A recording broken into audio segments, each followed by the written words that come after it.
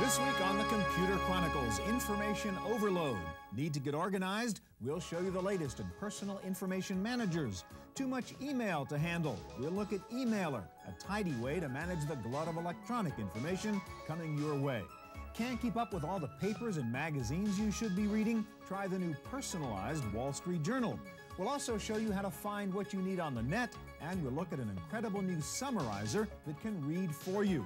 All this plus Giles Online, this week's computer news, and my pick of the week, coming up next on the Computer Chronicles. Computer Chronicles is made possible in part by Hewlett-Packard Personal Computers, developing PCs for business.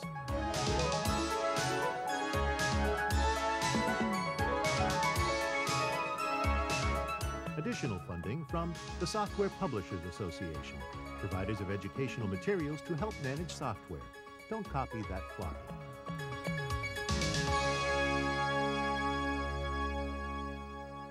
Hi, and welcome to the Computer Chronicles. I'm Stewart Cheifet.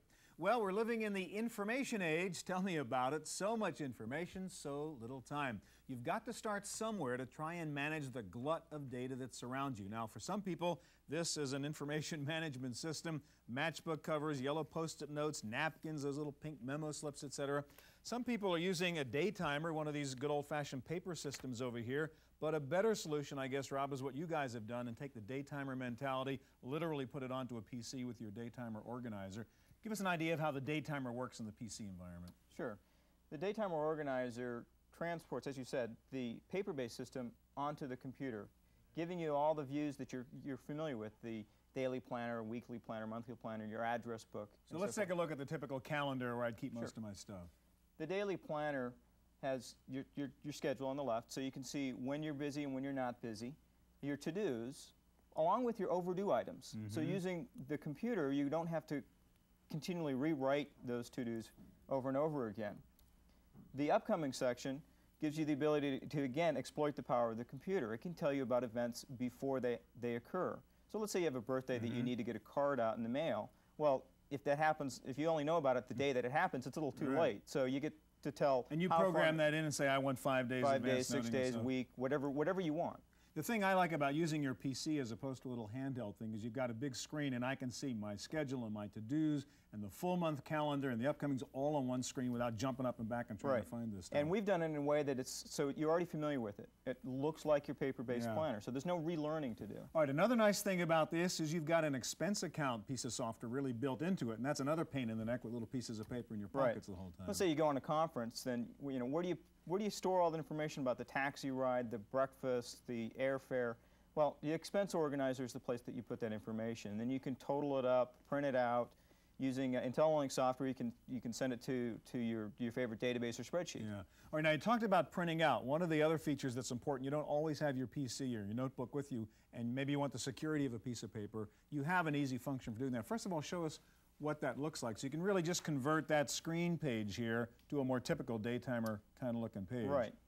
Now, this is usually a pain in the neck printing this stuff out because suppose I want it in this format or whatever. I got to print on both sides and go up and this. How do you do that with Daytimer? Daytimer Organizer recognizes most popular printers, and for those that it doesn't recognize, you can have it go through some sort of paper handling procedure so we can learn how your paper feeds through the printer. Could you show me what that looks like? Yeah. When you go through the paper, after the paper setup, then there's still the, well, how do I feed it? Right. So we give you a screen that shows you if you're doing single-sided, how you feed it through. Right. If you're doing double-sided, what does the first pass look like and what does the second pass look like? All right, last thing I want you to show us, Rob, is the main benefit, it seems to me, of putting a day timer in a PC is what you've done is turn it into a big database, which is searchable, and so I can find things which I would otherwise lose if they're in my pocket, right? Exactly. Let's say that you're going to Seattle and you want to know everybody in your address book that's in Seattle. Who are the possible people I might want to call while I'm in Seattle? Exactly. So you go into the custom search feature and you pick the city field and you select Seattle.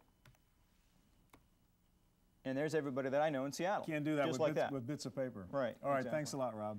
All right, well, the epitome of information overload is certainly today's internet, terabytes of information, but how to find what you want? Well, there is help on the way with a new program called Magellan. At the California Historical Society in San Francisco, the vaults contain over 500,000 photographs. Researchers typically come in to sift through the photos by hand, one at a time. Their search will soon be simplified greatly thanks to a project underway to put all of the Society's visual resources online for both local and internet access. We're actually taking all the work we've been doing for the last 4 years and we're formatting it so it'll have web access directly. And what we've decided we want to do is actually provide content where instead of developing thematic information, what we want is just the information to be connected in a way with hooks that anyone searching for particular information is able to retrieve exactly what they're looking for. The online photography project is just one aspect of the future of digital searches.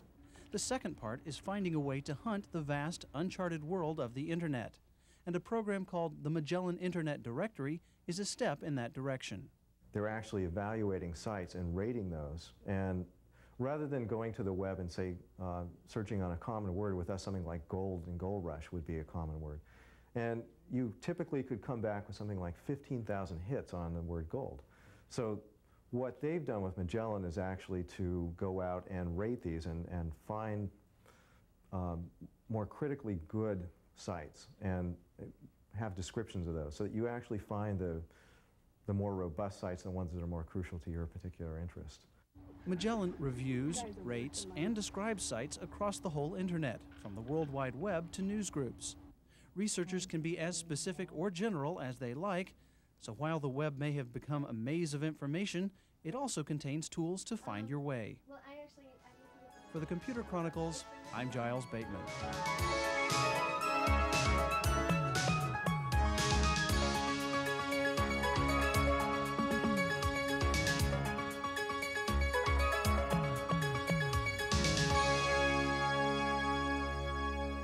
So you found a way to find the right websites, but what about all that email that keeps pouring into your computer? Well, we've got a solution for you there too. It's called Emailer from Claris, and Michael's here to tell us about it. All right, this is my problem. I've got 5 different email accounts, and I'm tired of having to sign up on 5 different accounts every single morning to check my mail. How does Emailer solve my problem? Well, Claris Emailer is an easy way to take all that mail and consolidate it in what we like to call one universal mailbox. So I only have to do one thing in the morning, not 5 things? Absolutely. All right, to show me how we do it. Well, like you mentioned, setting up schedules. And what schedules? So Claris Emailer is a way to automatically go and retrieve the mail. So how frequently do I want to check my mailboxes? Absolutely. Okay. And you can do that on a recurring every 4 hours, every 20 minutes, every 2 minutes, or you can actually set up custom schedules. So I could check different accounts with different frequencies? Absolutely. Okay, or like on weekends, say only once a day is enough or whatever. That's right. And like you mentioned, you can check your internet account, AOL account, or CompuServe account. All in one place? All automatically in the background while you work on other things. Huh. All right, so show me the different views now that we just looked at before here. Okay. So this is the inbox? This is the inbox, and you also have an outbox where you save mail that you're ready to send out, a filing cabinet where you store mail you've already read, and an address book for all those electronic mail addresses you want to keep. Okay, let's go back to the inbox. That's where the action is here. Sure. All right, so what is all this telling me here? Okay, in the inbox, this is all your incoming mail, and at a glance, you can tell whether or not you've read the mail. So that's read. Check as I read it. Exactly. A little paper clip. There's Enclosure, a file attached. okay. Exactly. And this tells me if I've replied to this person. Mm-hmm. What's great is you can sort on any of these topics up here. So if you want to work by sorting it by date, you wanted the most recent first, that's fine. Right. You can sort by who sent it, and you can also sort by these priorities. Okay, now let's talk about the priorities and I guess what you call mail actions or filters here, and show us how that works, because that's a real valuable tool also. Sure. So I mean, I can have sort of an automated secretary organizing this stuff for me, Exactly, right? because everything you need to do with the mail is available, but you can also have it automatically done for you. Okay. And these mail actions are a way to automatically sort your incoming mail. So I can set up criteria Exactly. and say, this is in, this is out, this is important, this is not important. That's right, and it's very flexible. So, for instance, by the subject, keywords in the subject, who it's from, who it's to, and you can so just... any mail from Joe, make a top priority. Exactly. Anything dealing with the budget, make a top priority. Right, and you can... Stuff from that other guy, trash it or whatever. Change the priority level, Okay. file it. Actually, and you can also reply automatically, send back an email automatically to that person. Okay, now what about sort of keeping track of all my mail? What's the filing system look like? Well, in the filing cabinet, you can come in, you can actually create custom folders very easily just by adding a folder, give it a name. We'll just call this one Claris. And just by looking through, it pops up all the mail that you have in there. You can drag and drop the mail into different folders if you like. And there's even a powerful find function. So if you want to find different messages, and you can read them automatically just like that. Okay, so on checking all, again, I want to make sure, because all these different email accounts, I can automate the whole thing. Absolutely. Walk away, come back, it's logged on, it's got it together, put it together, done the priorities, and this is what's in my box. One place to look. All right. Well, if you were to look inside my office, you would see a picture of information overload. Magazines and newspapers piled about this high. Who has time to read all this stuff? Well, now you can get a paper that carries only the information you want. It's called the Personal Journal. And here to tell us about it is Josie. All right, the Personal Journal is really a customized newspaper, only with the stuff I want in it. Exactly. It's a customized electronic edition of the Wall Street Journal that brings you the top news Wall Street Journal editors want you to read, plus news that matches your profile. All right, how do I set this thing up? How do I tell it what I want to read and give it those criteria? Okay, well, the first thing you do is you go to your personal news profile, and there you choose either companies or Wall Street Journal columns that you want to so first thing, select. companies is I'm interested in these 20, 25 companies. Anytime there's a story about them, I want to know about it. Exactly. So in our case, we might just Can you do categories rather than company names? Or could I say high tech or anything? No. I need the company name. You need the company names. But the way high tech works, you pretty much will hit most of the companies in a given story. So if we were going to add Hewlett Packard, we'd type in the first few letters, click add, and then it would be on our list. Profile. Or what about columns? Exactly. Well, for you, Stewart, I'm sure you follow Walt Mossberg's so I column want to pretty make sure carefully. I read Walt's column Exactly. every week. So you'd go down and you'd pick personal technology, which is down Here here. it is, right? Exactly. So make sure you put his column in That's there for right. me. That's right. Here we go. Is there some point when I sort of overload it? I mean, is there a limit to how much stuff I can There send? is a total of 25 that you can track, but we've really found that that pretty much covers people's news interests. Okay, so this is what the paper would look like when it comes to me? That's right. And describe what the elements are. Okay, well, here what you're basically looking at is the front page of the Wall Street Journal. So you've got the business and finance and worldwide columns, the full text. Plus, you've got, in our case, 29 stories from the Wall Street Journal that came in that matched your profile. So I'm seeing all that summary stuff that's usually on the front page, plus my full text customized stories? Yep, and let's take a look at one of them. This one is about IBM naming someone to head up their internet software strategy. So as you can see, you have the full text of the Now, article. how do I tell it when to check and how frequently will it download the paper and so on? Right. One of the newest features we just added to the product is something called personal delivery, and we can take a look at that.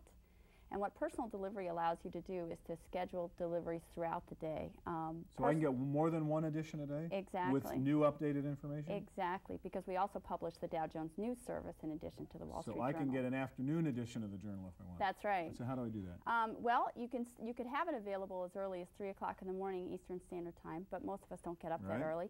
So if we were to schedule you, I bet you're an early in the morning person. So we've got your first paper coming in at 6:15, and then let's have another one when it's time for you to leave work about 12 hours later. And it would automatically dial up, pull down the paper. Now, can I do auto print too? So when I come down in the morning, there's paper in my printer? Exactly. Just like having it on your front doorstep, it could be right there by your computer. Now, you also have stock information. I can actually get graphs out of this too, not text, right? Exactly. Exactly. Here, let's just finish that. Finish our scheduling. And a really great feature that a lot of our customers have said they really use a lot is having a personal quote profile. Not personal quotes. 25 companies and mutual funds that they want to follow. Okay, so the stock's so involved. Yeah. Now, I think there's also like the Dow Jones curve I can also look at. Yep, you can also, it wouldn't be a publication from Dow Jones if it didn't have some pretty good market information. So as we can see, the industrial averages have been trending up, and then there's key indicators down on the bottom of the screen. And in the electronic version, I saw there's a ticker going across the top. What is that? Well, Personal Journal uses something called burst disconnect, so we're not online right now, but the information that's in Personal Journal is as up to date as when you had it delivered. So I really have my own little private ticker going across the top of the screen. That's right, and there's a bowl in the upper left which shows you the market's going up. Personal Journal, I love it, thank you. One of the problems in looking for the right electronic information is that it can take so long to get the data you want. Most of us are still prisoner to slow telephone lines and slow network technologies, but new solutions are on the way to speed up the movement of information. There he Mr. Anderson, turn your head all the way to the left, please. This camera is going to come very At the Kaiser Permanente Medical Center in San Francisco, cardiologists will soon have a new tool for the treatment of cardiovascular disease. Unlike instruments used in the operating chamber, this device won't require sterilization, but it does need to be connected to a high-speed transmission line. The medical center is testing a digital imaging system capable of delivering video at 30 frames per second in real time across an asynchronous transfer mode network, or ATM. The network, funded by Pacific Bell, will replace thousands of reels of film. The ability to access these images remotely will be used in several ways. One is it will enable the cardiologist to get the result of the angiogram much sooner than he would otherwise. Currently, a cardiologist has to wait until he gets the dictated report from a cardiac catheterization procedure. One angiogram study contains about 2 minutes of video or about 2 gigabytes of digitized data, so transmission speed and capacity are critical issues. Kaiser physicians perform over 5,000 angiograms per year. Once the ATM network is in place, referring physicians in distant locations will not only have instant access to stored images, they may also take part in the operation as it takes place. Many of these patients are seriously ill, and some are acutely sick at the time that the studies are performed, and we need to make rapid decisions about major interventions such as bypass surgery or balloon angioplasty or other transcatheter treatments for coronary artery disease. So this communications system will allow rapid decision making that involves 2 physicians, one here locally who has new anatomic data about the patient, and the physician at home who knows the patient best of all. For the Computer Chronicles, I'm Giles Bateman.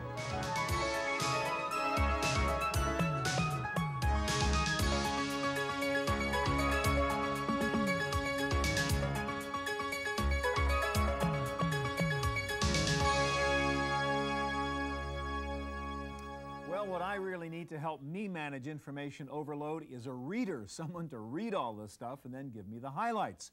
Well, there is now a software program that can do that for you. It's called Intellex. David, it's not, I guess, a software program. This is really a service your company provides. Exactly. It's a service we provide to corporations. All right, now what's the underlying technology that can do this? There are 2 pieces of technology. The first is artificial intelligence neuronet technology, and that actually goes through all the articles and determines the relevance. And the second piece is what we call our natural language summarizer technology. Now, how does it know what's relevant? What are the rules here? It really knows what's relevant by taking your personality information needs and determining those. So you can give it an article, a couple of articles, and over time it gets to know your needs and creates a relevance from those. So it kind of tracks what I do. It says, well, he pulls down articles about the budget, so he cares about that. He pulls down high-tech stuff, he must care about high-tech stuff. So that's a high-value word to him. Exactly right. All right, can we take a look at how this actually works? So sure. What do we have here? A bunch of articles that might have come from a newspaper or a newswire? We've actually taken about 50,000 articles and run them through our artificial intelligence. So we have all the relevance here now. So the next step is we're going to take those and summarize them. So here's an article on Gingrich, Dollar, so that's a full-text article as it came down. Yes. And the blue words are the high-value relevant words? Exactly. That it's going to build around. All right, so show me what the computer version of an outline of this article is. Okay, so we go to what we call the executive summary, and it actually pulls articles from different points in the article that might not necessarily have been the lead story or the lead article. All right, so based on what I'm interested in, it's telling me that this is not really about Newt Gingrich as it appeared in the real text article, but this is pharmaceuticals, healthcare, et cetera, et cetera. Exactly right. Now what's the bullet point version of this? Is that even tighter? Well, if you're going through hundreds of articles a day, even if they're relevant, you may not want to read the summaries. You may want to just read bullets. Uh-huh. So that's a really tight one. Show us another article so we can get to see how this works. Let's see if we can go down here and see something. Here's one New economy. on the economy. So there's the bullet version. So I know it's about family incomes increasing and it's about low-income work families. Right. And if you go to the full text, you can see it talks about the economy, Republicans, income. So they were the hot words. And then show me the kind of Intellex outline. Yeah. And those appear low in the article in this particular one and wouldn't necessarily be right at the top. Okay, now is this only limited to news articles? I mean, can I apply this to any data? I mean, can I run my email through this engine so it will summarize my email for me? You can run anything. You can have your college kids run their books through it and have it summarized. You can have corporations run their email through it so you can get the short version of that. Well, now, this right now it runs under Unix as I understand it. So it's sort of tied to the whole server. I can't go out and apply this to my word processor. No, not quite yet. But maybe sometime soon? Yes, sometime soon. Okay, David, thank you very much. Thank you. All right, we looked earlier at Magellan, one way to navigate through the information overload on the internet, but Giles has some other ideas on how to find what you want online. Thanks, Stuart. Information overload is definitely a problem, and if you're online, it can only make the information come in faster. So if you find yourself overwhelmed by the total amount of information on the web and you're looking for something specific, come to the Whole Internet Catalog. Now here they have got a list of and links to some of the best search engines and catalogs on the net, so you can go to those according to what you're interested in. But they've also got a number of categorized pages of their own. So depending on if you're interested in business information, best of the net, those sorts of things, you can break down your search before you really get started, and it won't be as overwhelming. Now also here, if you are into reading technology news, you might want to check out Cyberclips, because if you read every single periodical, you'd have to go through more than 1,000 pages a day. Cyberclips goes through and they pick what they think are some of the most important or most interesting little clips of the news, and so you can go through and read, I think it's weekly, you can go in and get information, just little tidbits here and there. Now, if you are an email user, what you'll want to do is, if your email client will handle this, have it automatically file as much as possible. Reduce the number of messages you have to deal with. That helps tremendously break down information overload. And don't check your email more than twice a day. That's really too much. And last but not least, what my favorite button on every modem, good for dealing with information overload, is the on-off switch. Use it. Now, time for our weekly summary of what's new in the field of personal computing. Here's this week's Random Access. In the Random Access file this week, if you waited until after Christmas to buy a new printer, your timing was good. Hewlett-Packard has announced an 18% price cut in 3 of its leading printer models: the DeskJet, the DeskWriter 600, and the DeskJet 600C color printer. Each will now sell for under $300. International Data Corporation predicts 1996 will be the year of the Internet hangover. The technology consulting firm says the new year will see many companies pulling out of expensive investments in Internet websites which are not making money. IDC also predicts that some of the current commercial online services, CompuServe, AOL, Prodigy, and MSN, will face difficult times in '96. And there are signs of a changing cyber landscape. The Los Angeles Times says it is shutting down its presence on Prodigy in favor of a new website on the Internet. Alaska Airlines has become the first airline to launch its own website on the net that will allow passengers to purchase tickets online without going through a traditional computer reservation system such as American's Easy Sabre or the United Connection. Access Corporation says it has made deals with several Japanese television manufacturers to bundle new Internet access capability with a TV set. Access says the new TV sets will be out later this year and will enable you to do email and browse websites using only your television set. The net is still an open door into your information house, according to the Computer Emergency Response Team at Carnegie Mellon University. The online watchdog group reports a rash of Internet break-ins to corporate and educational computer systems over the holidays. Internet radio is taking a major step forward. Hollywood reporter Elliot Stein has announced the launch of NetChat, a regularly scheduled audio interview show distributed via the Internet. The new Cyber Talk show launched last week. The address is audionet.com on the World Wide Web. And you can now send email to the Pope. The Vatican launched its new website on Christmas Day. The site was deluged with get-well messages for Pope John Paul. The Vatican says more than 300,000 people visited the new website within the first 2 days of its launch. The Vatican's homepage can be found at vatican.va. Finally, Lake Superior State University has released its list of the most overused cliches of the past year. Leading the list were the terms cyberspace and online. That's it for this week's Random Access. I'm Laurie Anderson. Back to you, Stewart.